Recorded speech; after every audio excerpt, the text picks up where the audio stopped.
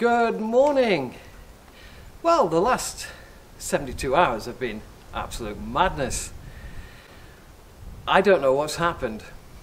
I got an email from my friend Big Oggy, and he said, well, it's your turn to win the YouTube lottery. And I guess that's what it is on YouTube. It is a bit of a lottery at times.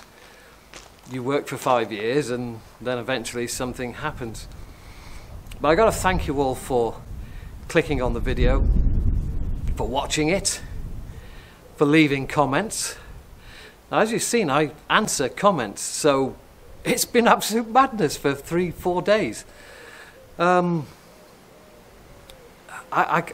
don't know what to say other than say thank you, especially those who've decided to subscribe and stick with me. So if you're new, I need to tell you who I am, really, don't I? My name's Simon, I'm 59, I'm 5'5", got short arms and dinky little hands. I am not built for golf at all. My handicap index is 5.7, but I haven't put in many cards recently. I don't particularly like the WHS. Let's put it this way, I played in a singles knockout last year, and I gave 27 shots, and I was 4 down after 4. I started bogey, par, par, par. The guy I was playing against with his 27 shots started net eagle, net birdie, net birdie, net birdie.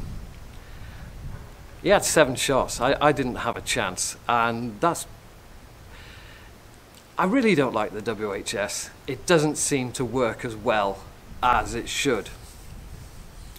Right, the video itself. When I started playing golf, I played with my dad, and I played with my dad's mates, and I joined their golf society, and I played with all the guys who were basically my age right now, and older.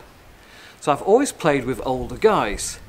So the opinions expressed in that video was a collection of opinions given to me in conversations over the last 36 years, really. Plus, of course, my experience in Thailand, where you can go forward, put cards in, and get a brand new handicap and play a shorter course and still enjoy your golf because you've got opportunities for pars. And if you've got an opportunity for a par, you can always hold a putt for a birdie. Now that seems to be happening over Europe and America, but here in England and Wales, forward tees are not assessed for men. When the WHS came in, they simply didn't do it because you've got to pay for your assessment. It's not free, the golf club has to pay. So they've paid for the white tees to be assessed for men, they've paid for the middle yellow tees to be assessed for men, and they paid for the red tees to be assessed for women. To have the yellows and the whites assessed for women and the reds to be assessed for men costs more money, so they just didn't do it. And so many clubs opted to keep the sexes apart. If I go and play or attempt to play the reds, when I look on the handicap chart by the first tee, I will find they're not assessed for men. I have no handicap from the reds. And to show it's not just golf clubs who have not implemented the WHS correctly. I was in a meeting prior to the WHS coming in England, and the lady captain very forcibly said, I do not want men on my tees. And of course it didn't happen. The ladies' tees, reds, were not assessed for men. They have stayed ladies. So don't shoot the messenger. I'm just passing on the information I know to you. Right, a few comments on my golf swing. Back in 1990, I had a very serious road traffic accident. I was on a motorcycle and I was hit head-on by a car on the wrong side of the road. I did this. Now, I didn't break anything, but with the weight of a helmet, I destroyed all the soft tissue in my neck and upper back. So when I make a golf swing, if I try and make a proper turn, the head goes with it. I can't keep my head centered over the golf ball.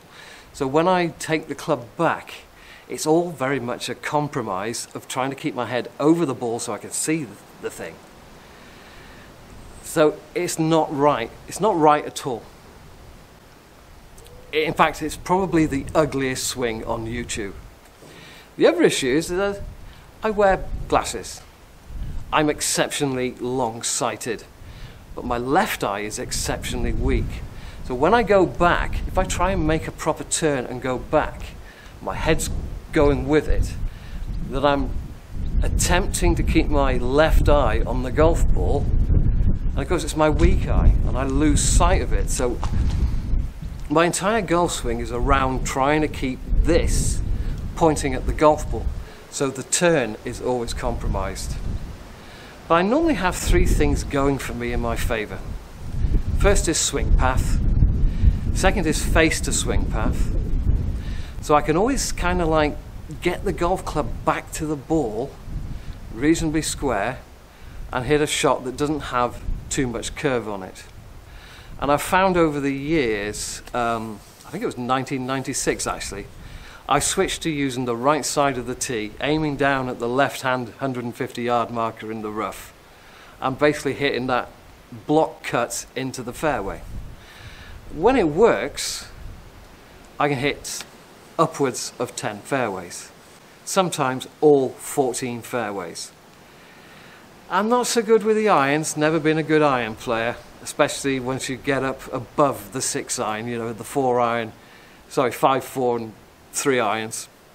Not particularly good with those. So generally I'll hit 9 greens. And that's when the wedge and the putter comes into play, doesn't it? You're chipping and you're putting. And I can normally get 50 or 55%. So I'll get 5 out of 9 or 5 out of 10 or maybe 6 out of 11 up and down. I can chip it close enough for a 3 or 4 footer, and that's the kind of putting that I practice. I practice these. I do hundreds of these from different sides, different break. I want to be able to hold everything inside this. But talking about the putting, the gentleman pointed out that my putter was too long for me. And he's absolutely spot on. My putter is far too long for me. Age 7 I was given a putter, a full length putter at age 7 when I was this tall or whatever. So I've always putted holding a long putter, elbows out, and I've always given her a wrap with my wrists. So a 35-inch putter actually suits how I putt. It's wrong, but it suits me. I've had a couple of pros over the years say, I'd like to take that putter off you, Simon, and cut 2 inches off it and have you putt correctly, straight arms, and use your shoulders. And believe me, I've tried that. I did try a shorter putter, but it just didn't suit me. It actually ruined my lag putting, and my lag putting is one of my really big strong points. So for whatever reason, this works, even though it's not supposed to. So that's me. What sort of videos do I make? I try and make suggestions to you, if I can, of a different way of perhaps approaching a golf course or approaching a hole, depending on your handicap, whether you're trying to break a particular number or just become more consistent or just think better. I don't mind bad shots. I'm an amateur. I'm going to hit bad shots. I'm going to make bogeys. I don't have Brad Faxon and Butch Harmon on speed dial. I don't have time to hit 5,000 practice shots. I'm going to make mistakes. I don't mind bad shots. What I hate is bad decisions. When you choose to do something that you're not capable of doing, and you make a mess of it and you've got a double bogey. So I like to put forward suggestions. I do chipping videos occasionally. I always say 2 things about chipping. You need one club to go up and over, You've got to be able to get onto a raised green. You've got to go over a bunker. And then one club for running out. I'll never tell you what those clubs should be though. That's up to you to find 2 clubs.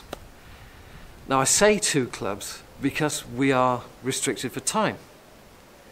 So if you can practice 1 shot with your up and over and 1 shot with your run out, you've got time to do that. If you're using a lob wedge, a sand wedge, a gap wedge, a pitching wedge, a 9, an 8, a 7 and a 6, where have you got time to practice all of those clubs? You just don't. So I try to be practical as well. You know, pick your 2 clubs, whatever they might be. Up and over, run out. But I do occasionally get someone say, "Oh, you're not a professional, you shouldn't be teaching." I want a professional. Well, I'm a 5/6 handicap, depending on which course I play. I got 36 years experience playing golf. I've been putting since I was 7 years old and going to chip and putt courses as a little kid. I think I've got something to offer, some little bit of tweak of information. So I try to offer a little bit of information. You can go away and try it, or you can just say, that's not for me. Just the same way as me putting correctly is not for me. I would never tell you to buy a putter that's too long for you and putt like this. I'd never tell you to do that. But equally, I wouldn't tell you to change anything that you're doing. What we really need in golf is to think better. And then find a pro who is sympathetic to our age. Because most of the people who watch me are my age. So we've all got aches and pains and stiffness, and we get out of bed in the morning and we can hardly move, and we've got to go and try and play golf with a body that doesn't work. So I always suggest, if you're going to go for a lesson or a course of lessons to try and straighten out that swing path, to become slightly more efficient, hit a few more fairways, find the odd green, more than you normally do, find someone your age. Find a pro who hurts as much as you do. Whatever you do, don't go and see a young pro, because they'll try and make you swing like Scotty. And we simply cannot swing like Scotty at our age. So that's a bit about me and the types of videos that I try and make. Quite often I run out of ideas and I'm not sure what to do next. At the moment I'm having a little sabbatical. I've cut down the amount of videos I'm making simply because my game stinks and I want to get my game right. But I've got 2 videos in the can coming up. There will be some opinions expressed in that, and it's up to you. You can say, yeah, I'm going to give that a go, or say that doesn't apply to me, thank you very much. But for everyone who watched that video and it's gone nuts, thank you. For all those who subscribed, thank you, and I'll see you out on the course. Ta-ra.